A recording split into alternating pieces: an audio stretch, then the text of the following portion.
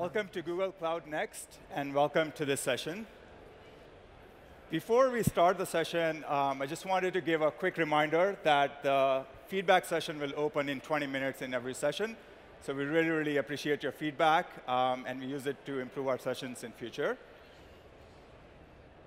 My name is Gagan Arora. I'm a product manager in Google Cloud.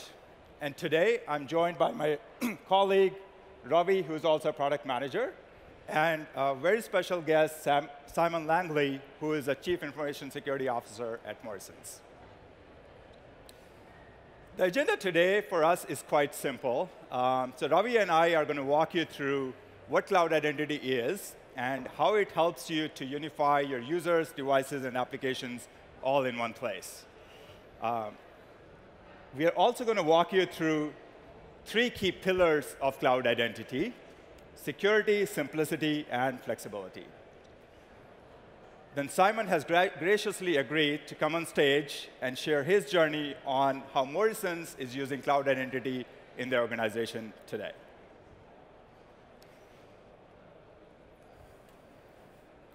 So before we get into what cloud identity is, how many people are actually familiar with Google Cloud Identity? Quite a few, actually, so that's good. So I'll walk through it pretty quickly. I want to leave a lot of time for Simon to share his tips around how they are deploying cloud identity. Before we start into cloud identity, I think it's good to understand why cloud identity is useful. And in order to do that, we're going to walk you through some of the trends that we see in the industry today. So the workplace today is changing quite rapidly. And many of you are on the front line of it, seeing these changes day in and day out. The users today are no longer working from their corporate boundary. They're working from Starbucks, from airports, and even from this convention center. Also, the users are no longer confined to the employees that you have in your organization, but more often than not, your data and applications are being accessed by your partners, your contractors, and even in some cases, your customers. The next trend that we see in the industry is around the devices. So employees no longer just use the corporate devices that you hand out to them, but they often bring in their own devices as well. And those devices could be managed by your organization, or it could be completely unmanaged. And the last thing that we notice is the application that used to stay in your data center in the past is now all over the place, with employees accessing SaaS applications to do their work, and also applications that are in your public and private cloud.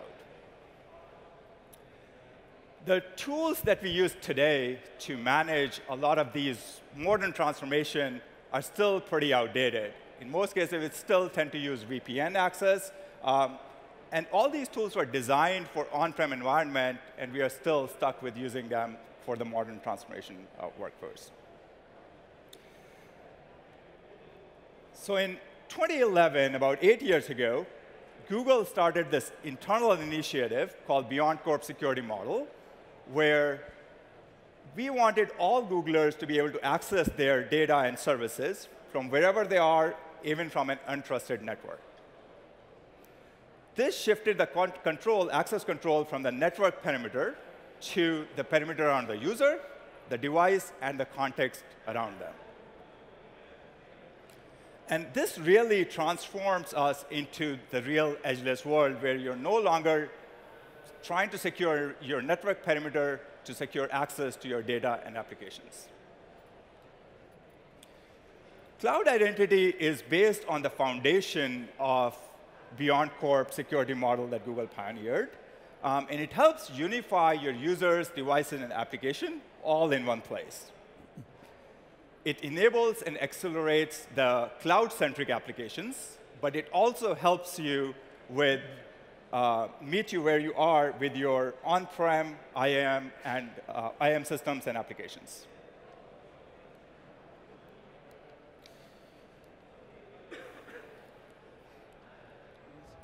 So you may ask, what is cloud identity? Actually, it is inbuilt into your G Suite. So if you are using G Suite Basic, Business, or Enterprise, most of the G Suite free features are already built into your Cloud Identity free features are built into your G Suite. It is also available for GCP. The Cloud Identity Premium features are actually part of your G Suite enterprise licenses, but you can also add on Cloud Identity Premium to your G Suite Basic or your business SKUs that you may have. So let's quickly talk through the 3 core pillars that I mentioned for Cloud Identity. Cloud Identity helps you secure your data and applications, your users and devices, by providing you tools like single sign-on, MFA, context-aware access, and so on and so forth, that enables you to deploy BeyondCorp security model in your organization.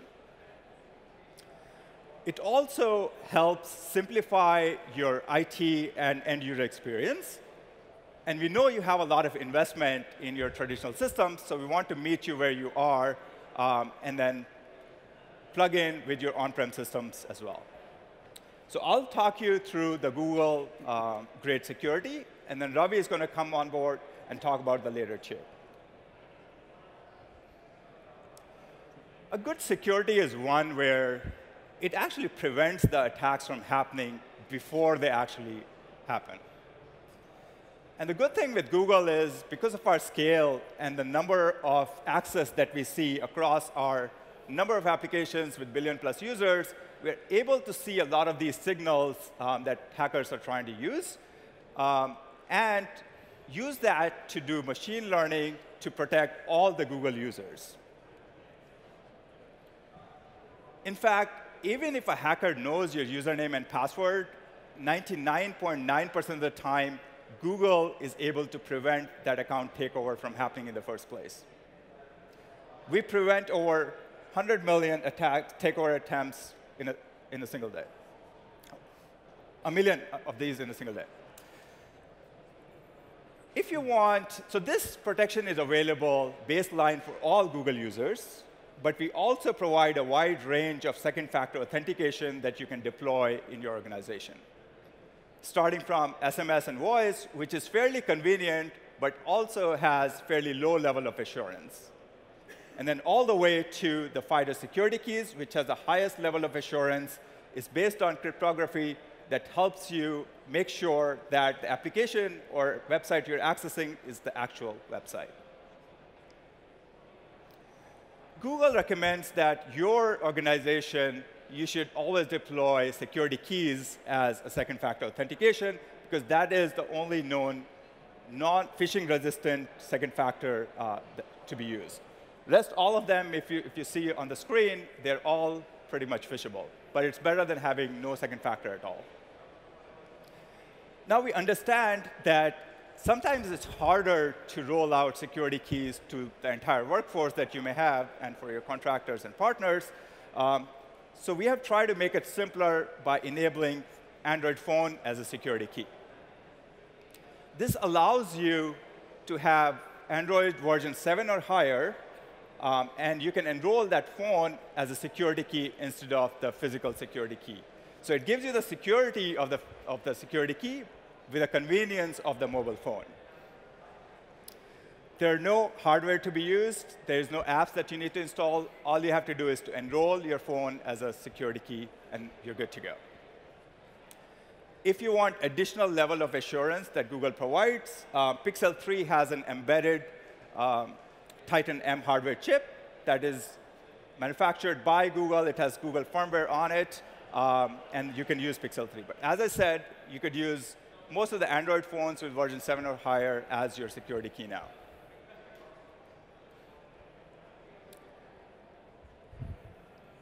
We have done some recent enhancement on the second factor. So some of you may be using some other identity provider besides Google. And if you're using third-party identity provider, Google makes it easy for you to apply Google second factor controls after the SAML assertion. So this is extremely useful for organizations that have a standalone second factor solution that they have deployed, and most of their secure data resides in Google apps. Now you can actually use Google second factor on top of your third-party identity provider if you like. We also introduced a new feature, which is one of the most asked features that we have. And it is the session control length that admin can configure for your GCP tools. So now, because there's a lot of sensitive data and production system running on GCP, you can configure how long an admin is able to use that session and configure it yourself. And finally, in order to secure your highest risk users, in addition to giving you all the tools with second factor, we introduced a program called Advanced Protection Program. And what this does is, once you enroll your highest risk users into this program, they will automatically get the most secure features that Google recommend, meaning they must use security keys. All their apps must be whitelisted by your admins to prevent any malware from getting onto their devices. And any new features that we think are important for your highest risk users will automatically get enabled with Advanced Protection Program. So we talked quite a bit about establishing user trust, knowing who the user is, and then making sure that they are who they say they are. But if you look at BeyondCorp holistically, there are other components to BeyondCorp. And that is essentially, instead of relying on a network perimeter, now you are allowing access based on what you know about the user, what you know about the device, and what you know about the context that they are in. And we have built this as a platform feature. So once you define what your company security posture is, you can easily apply that security posture to different endpoints, be it G Suite, be it GCP APIs, be it applications behind your identity web proxy. And those applications may reside on GCP, even other clouds, or your on-prem applications.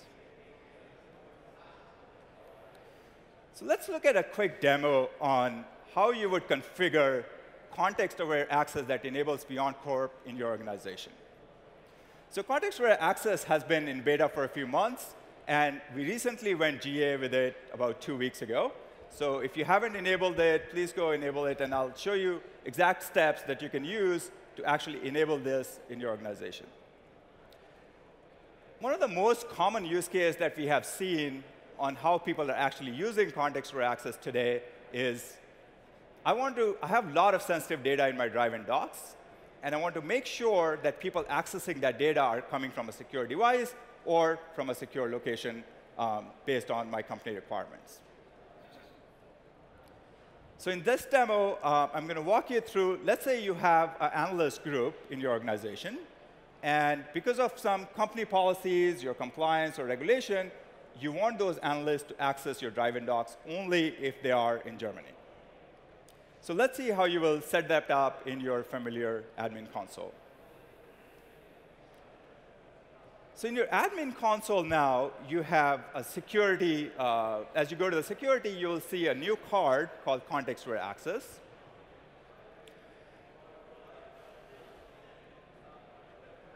And when you go inside, you will see 3 things. One is access levels. This is when you define your security posture of your company based on, I need this type of device security, I need you to be coming from this geolocation or this IP address. Next, you assign those access levels to a set of users and a set of applications. And finally, you configure an end user message that they will see if they get denied because of the policy that you have implemented for them. So this is where we create a new access level, where access is only allowed from, say, Germany. And as you could see, you could select multitude of attributes. You could select from IP subnet.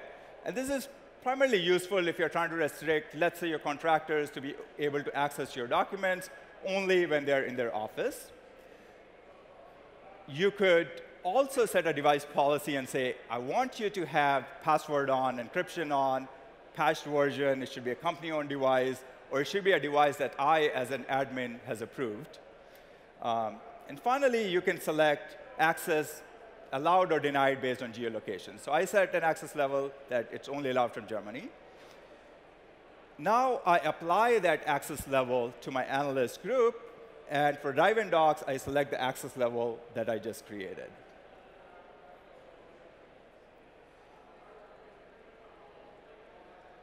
Now, notice I have not applied any restrictions on Gmail. So if Dan, who is a member of the analyst group, is going to try to access, he should be allowed access to Gmail. This is how you configure your end-user message.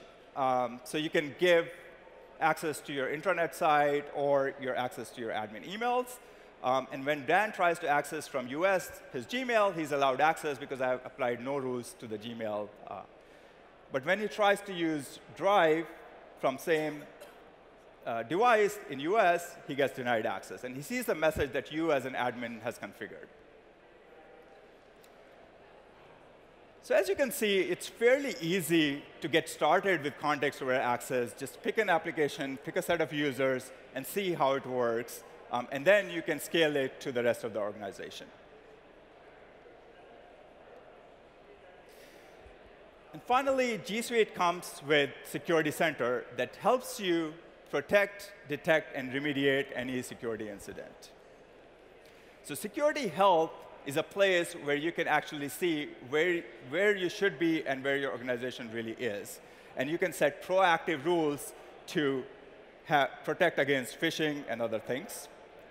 You can use the dashboards to actually look which users are at most risk for, say, phishing attacks. And if an incident actually happens, security investigation tool gives you all the tools to go and query what exactly happened, how it happened, and to remediate that for the future. With that, I'm going to hand it over to Ravi, who's going to talk about user and IT simplicity that we can enable with Cloud Identity.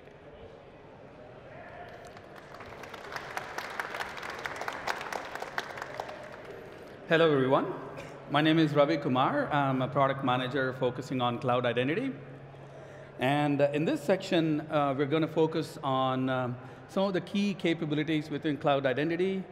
As we've learned, Cloud Identity provides a simple and unified interface for admins to manage users, applications, and devices. So we're zooming in on one of these aspects, and then we'll be learning more in each of those areas. And we'll start with, first, user management. So using Cloud Identity, you'll be able to provision Cloud Identity users or G Suite users using the admin console, using the APIs, or if you already have these user accounts in one of your corporate LDAP directories, you can simply install Google Cloud Directory Sync, and you can automatically synchronize those user IDs and also groups into Cloud Identity. But you can also set automated outbound user provisioning. For example, when when you create, modify, or delete user accounts within Google, we can automatically make those changes for you in the downstream SaaS-based applications, so that your admins don't have to go to each of those SaaS-based applications and maintain those users. We do that automatically. So that saves a lot of time for admins. Now, the second aspect is the application management. Cloud Identity provides a rich catalog of pre-integrated applications. There are thousands of them. So these applications, they support single sign-on standards like SAML, OpenID Connect. And we also recognize many companies have these legacy web-based applications where they don't support any of these standards, right? And for those applications, we're happy to announce that we have something called password vaulted applications, which allows you to give your users this single sign-on-like experience for all those legacy web-based applications that rely on usernames and passwords, no standards-based single sign-on.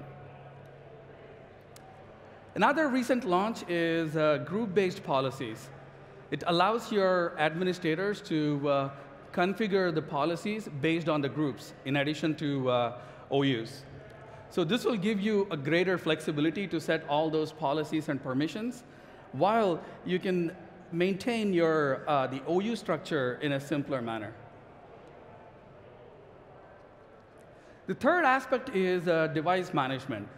So Cloud Identity allows you to manage a variety of mobile devices. So starting with Android devices, iOS devices, Chrome devices, ActiveSync, Jamboard, the smart boards. So using this, you'll be able to consistently set policies and enforce it across multiple endpoints on mobile devices. And with the recent launch of fundamental desktop security, we are providing an additional layer of security and also controls for your desktops. For example, when your user logs in to any of the Google services like Gmail or Drive or other services, so as soon as they log in, we automatically create a device entry for you. So now the admins can monitor all the devices, not only just the mobile devices, but also desktop devices that your users are using to access these your Google services. It could be company-owned devices, or it could be BYOD devices. Your user can log in using any browser and any device, for example, Windows, Mac, Linux. So regardless of what browser and what device they use, we automatically create these device entries for you. And also, in case if there is a loss of device, or if there's a loss of device, or if your user, for example, logs into one of the kiosks, like at airport or library, and then they forget to log out of the device, they could easily go to the admins can easily go to the admin console, and then they can remote sign out those user accounts from the admin console. And this capability also works in cases of a shared computer. So if you have multiple accounts on the same machine, it doesn't matter. You'll be able to go and remote sign out a user. All right. So now let's focus a little bit on the on-premise based applications and legacy applications. And we all know SaaS-based adoption is going through the roof, regardless of whether it's a small, medium, or large companies, right? But if you look at the majority of the medium-sized and larger businesses, you still have a good chunk of your infrastructure and also and applications still on-premise. And in many cases, in order to maintain this, your admins are forced to use two different identity systems. One identity system to support your on-premise applications and infrastructure, and another identity system to support those modern cloud-based applications, right?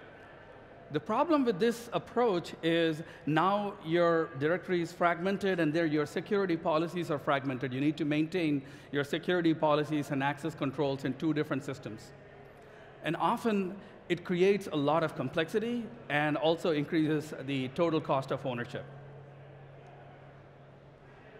So with the cloud identity hybrid approach, what we do is we want to meet you where you are. So we want to integrate with your cloud-based solutions and also on-premise-based applications, which allows you to reduce, again, total cost of ownership and also reduce complexity. And the best part is it allows you to move some or all of these in future to cloud. For example, if you're lifting and shifting your applications, you don't have to lift a finger. So these applications will automatically work from an identity perspective. You don't have to reconfigure this when you lift and shift. That saves a lot of time when you lift and shift your applications into cloud. Now, let's look at a feature called Secure LDAP, which is part of the cloud identity hybrid approach. It's an LDAP as a service.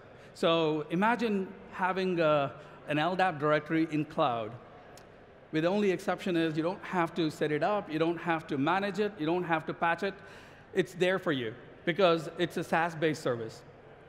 What it does is it takes your existing Google directory, whether it's G Suite or Cloud Identity, and it makes it look like an LDAP directory for all your applications, LDAP-based applications, whether it's on-premise, whether you have these applications and services in the cloud in an IaaS platform, doesn't matter. And what it does is it also allows these applications to do LDAP operations like authenticating your users, authorization, group lookups, user lookups.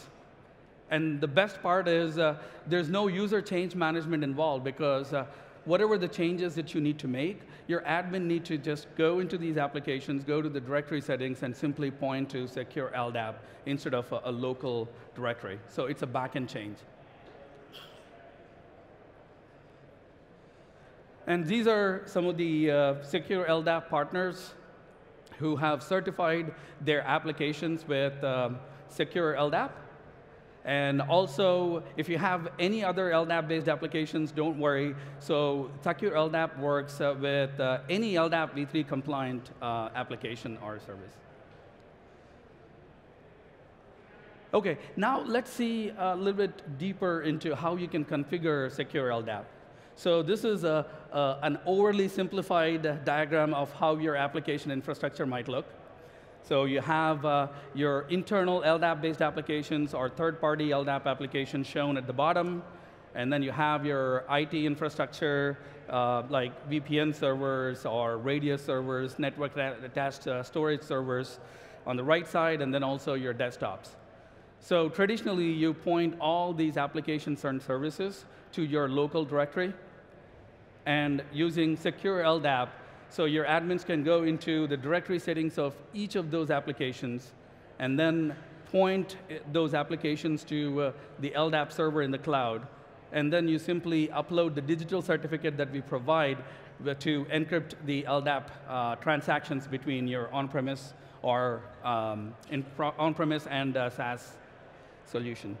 And this is another scenario where you might have these lift and shift applications in virtual machines on an infrastructure as a service platform. So it could be GCP, Azure, AWS, doesn't matter. So again, so you generally create virtual machines to host your legacy corporate directories generally, and then it's not just a single server, right? So you might need a couple of servers to support these applications. You want disaster recovery, so you double up the servers. And then if you have users in multiple regions, you copy and paste in each of those regions, right? So the problem is you're taking the complexity that you currently have with your corporate directories on-premise, and then you're just like replicating this on the cloud, which is not a great thing. So using a secure LDAP, again, so you can just simply point those into secure LDAP service. And if you have any Windows workloads, like Windows servers or SharePoint and other Microsoft solutions that requires Kerberos, you could use the managed AD service called Cloud AD within GCP. All right, to summarize, so secure LDAP allows you to use cloud identity to authenticate your users, both for cloud-based applications and also on-premise-based applications. It helps you reduce dependence on the legacy directories and also reduces the complexity and total cost of ownership. And the best part is you'll get the Google-grade reliability and also scale and performance with secure LDAP. All right, so let's see a quick demo on how you can configure secure LDAP. I'm switching the screen to my laptop here.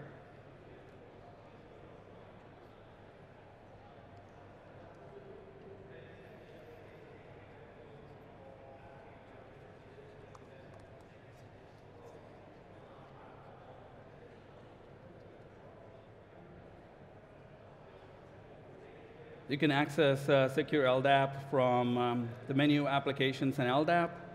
Here's the list of LDAP applications I've already configured. So here I'm onboarding a new LDAP application called, say, Papercut. It's an enterprise print management solution. I'm clicking on Continue, and in the second section, I'm setting access permissions on how much you want to expose your directory to this particular application.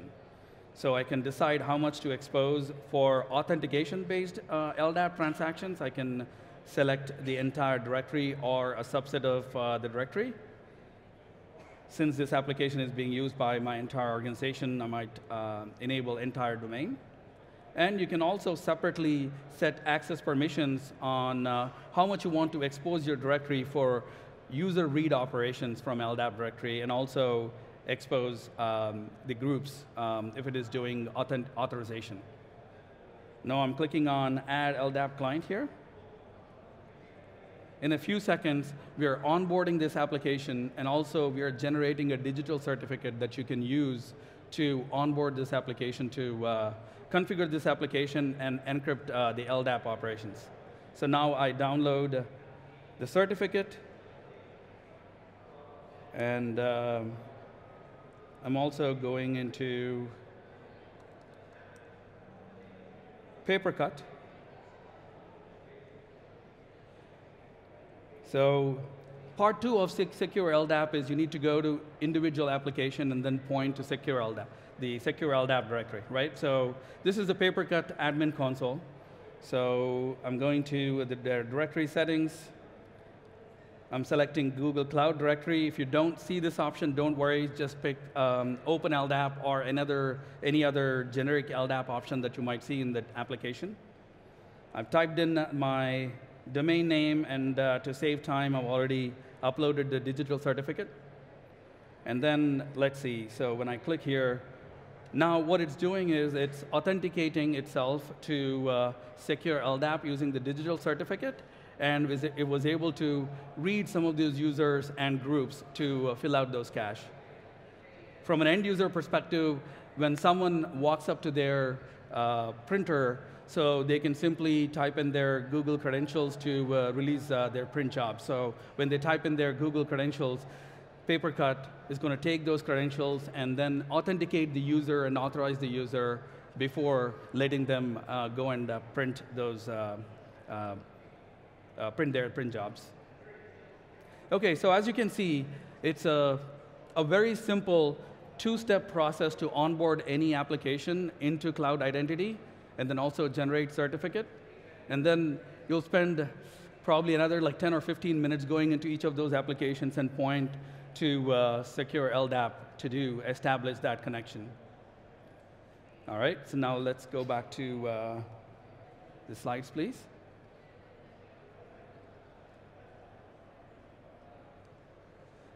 Okay, so I'd like to invite my wonderful co-presenter, Mr. Simon, to share his experiences on using Cloud Identity and G Suite and Morrisons.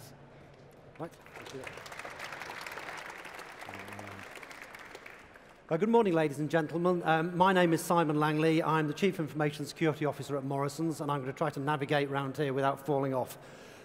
If you saw the photograph of me and think I must have had a particularly troubling journey in because I look 10 years older than the photograph, it's actually because it's a very old photograph. So I really am 10 years older than it looked. So I'm the Chief Information Security Officer, and it's probably pretty obvious what I do from that. But one other aspect of what I do is I'm responsible for G Suite within Morrisons. So I was involved when we started to implement G Suite, and I've always been really interested in some of the new security capabilities that's given us. So I've become more and more involved, and really because of that, I now have a responsibility for G Suite itself as well. So for those of you from the UK, you're probably familiar with Morrisons. If you're not, you may not be. We are the 4th largest supermarket, the 4th largest of the 4 big supermarkets in the UK. So we're based in Yorkshire, which is where I'm based, and it's something we're very proud of as a business.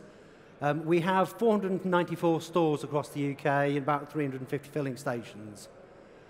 Now, we have about 110,000 employees, 90,000 of which are our frontline employees. So those are people who work either in our stores or in our manufacturing facilities or in our distribution facilities. That is a lot of people who previously had no sort of systems access at all. And G Suite has completely changed that for us. We serve 11 million customers each week, and that's a mixture of online and face-to-face. We were relatively late to online delivery. So I think all of our competitors had some sort of offering before we did.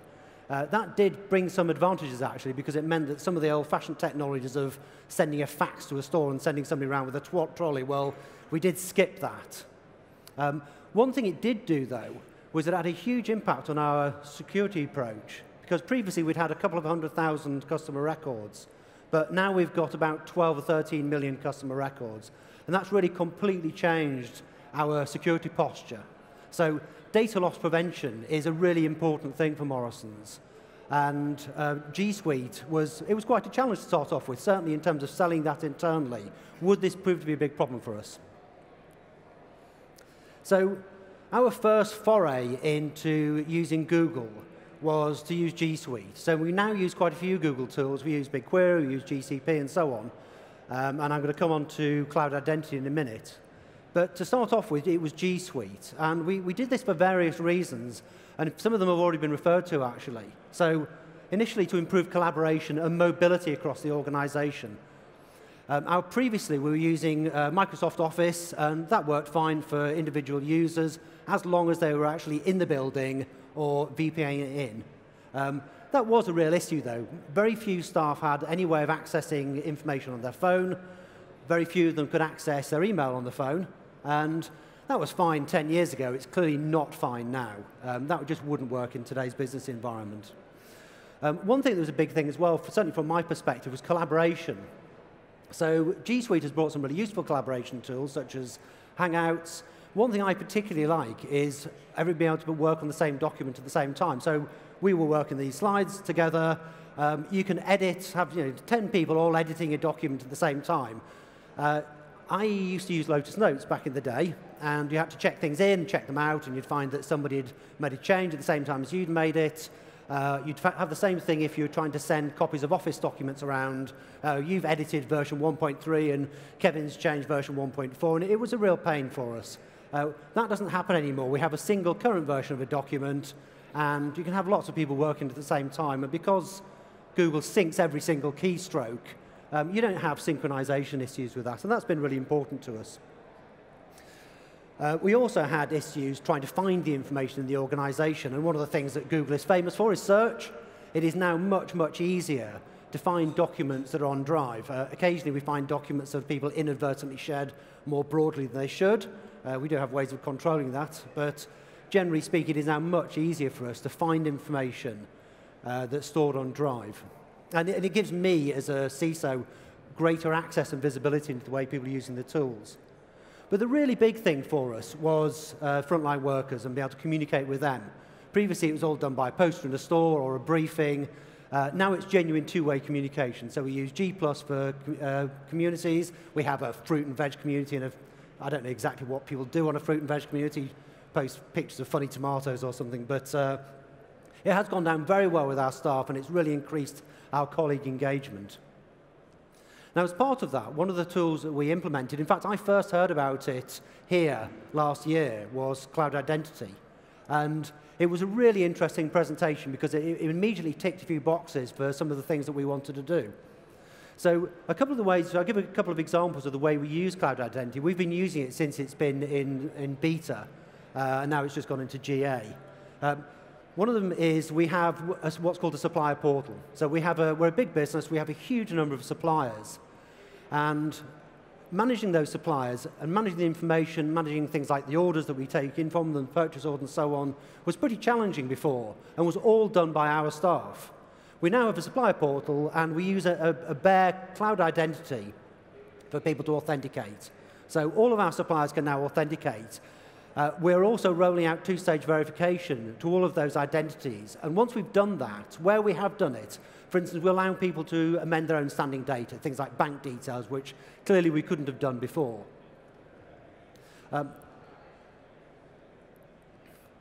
So I talked a bit about frontline workers before. Now, our CEO actually started work stacking shelves in a Tesco. He knows what it's like to be a frontline worker, and he knows what it's like to feel disengaged from the business. So that's been a really important thing for us. And I talked a bit about the collaboration and access to technology before. One of the things also is the greater visibility that I get as a CISO and my team gets in the way in which people use Google. So when people are using offline tools like Office, I don't see any of that. We had a huge amount of information, for instance, stored on PCs that was accessible to that single person. If somebody left and their machine was wiped, that was it. The information was gone. And that used to happen on a surprisingly regular basis. So that's something that we've managed to pretty much eliminate. That's been really important. So I'll talk a little bit about the way in which we use context-aware access. because that's been really useful to us. I mentioned one of the ways in which we're using context-aware access. One other one is our accounts payable function is outsourced to an Indian company, and that relationship works pretty well, but it was important that we be able to communicate effectively with them. So we wanted to give all of them a Google identity as well. Now, the third party was a bit nervous about the implications of allowing people to log in from any location. Now, for us, that's generally a great thing, but the third party was pretty nervous about that. So one of the things that context-aware access has allowed us to do is very similar to the demonstration, is to tie down access so they have to be in their office to log in. Now, it might slightly defeat the benefits of mobility in some ways, but this was a choice they made. It wasn't one we imposed on them, but it was really important. Now, I'm curious now, how many people have read the BeyondCorp paper, Betsy Baer's paper? A few of you. I mean, I really recommend it to you. It's really made a big difference to me in the way I look at security. So the basic idea is that you don't trust the network. You don't just assume that you know who somebody is because they're on the network. My background is as a security consultant. I used to work for PricewaterhouseCoopers until about 5 years ago. And one of the things I used to see is that perimeter security is often quite strong in a lot of organizations. I think it's quite strong at ours. Once you're on the network, though, you could pretty much do what you like a lot of the time. I used to run pen testing teams, and they usually found that no matter how good the external controls were, once you're on the network, you'd pretty much won at that point. So trusting the network is a fool's game. What we now try to do, and this is very much the approach that's outlined in the BeyondCorp paper, is to expose applications to the internet. Usually that's because they're cloud applications, but it doesn't have to be. They could just have a web front end to an existing application. But to make sure that all the accesses are really strongly authenticated. So you can do that using two-factor authentication, obviously, if it's an individual. It can be done with certificates if you're talking about services. But that's a big step forward in that as long as we know that somebody's been strongly authenticated, we don't have to trust the network, which is a great relief to me. Now, unfortunately, we can't do that everywhere. So Secure LDAP that Ravi mentioned before does give us a way to integrate some of our legacy applications that are running on LDAP into our Google identity, and we're trying that with various applications that we still have on-premise. Now, I talked about multi-factor authentication. This is a really important control to me. This is probably, if I had to pick one thing, this is the thing that's made a massive difference to me. You're probably all aware of the risks of credential stuffing attacks, and that's become the big thing across our sector, and certainly across most sectors. A lot of customers, no matter how hard we try to persuade them, will just choose the same password for every single application they use, every single website they visit. We do have some ways of stopping our staff from doing that, but the best way to do that is with two-stage verification. So for most of our staff, that's done using either SMS, which I'm not personally a big fan of, or using the prompt on phones. But all of our super admins, the Google super admins, use it. So I've got a hardware key that I occasionally have to tell people not to leave plugged into their machines, but I authenticate to my Google account using this. And I can be almost certain that if somebody's logged in as me, that was me. And that's really useful both from a security perspective, but also from a forensic perspective as well. There's none of this, oh, well, I've shared my password with somebody, which is an astonishing excuse for somebody to use, but I've heard that more than once. So using multi-factor authentication is really useful, and using context-aware access is very helpful in terms of ensuring we can say that if you're logging in from this place, you don't need to use a hardware key. If you're logging in from here, you do. But another big benefit, and this is where the cloud identity has been a real enabler for us, is single sign-on. So we use the Google identity to sign on to as many applications as we can. And because we have our Google identities tied into our HR system, that means that when somebody leaves and their access is terminated automatically, my team doesn't have to do anything at all. All the access that they previously had that was mediated by Google all goes in one fell swoop. That's been really useful, and particularly as we've rolled access out to our frontline workers, they could all access their own HR records now. So they can access their own HR records. We use Oracle Cloud HCM. Anywhere they are, using their own device. And that, again, has been really helpful in improving the level of engagement with our colleagues.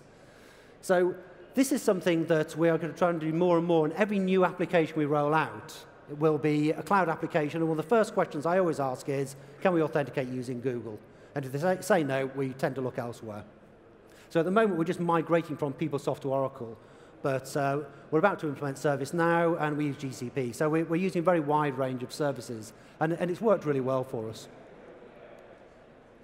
Now, the last area I want to talk about is mobile device management. When I first started at Morrisons 5 years ago, we used 3 separate MDM tools, none of which we liked. That was why we had 3 of them, because we hoped that if we had 3 of them, at least between them, they'd be able to do all the stuff we wanted, which they didn't really. So now we largely rely on Google MDM. We still do have one tool that we haven't quite managed to migrate off. But one of the things that was referred to earlier on in the presentation is desktop management. So most of our laptops are Windows PCs, but we do have quite a few people who use Macs, and some of these are corporate Macs. I now have a way of imposing controls on them that I just previously didn't have. So that's been really helpful for us. So Google has become fairly device agnostic. It'll work on an iPad, it'll work on an iPhone, it'll work on a Windows PC.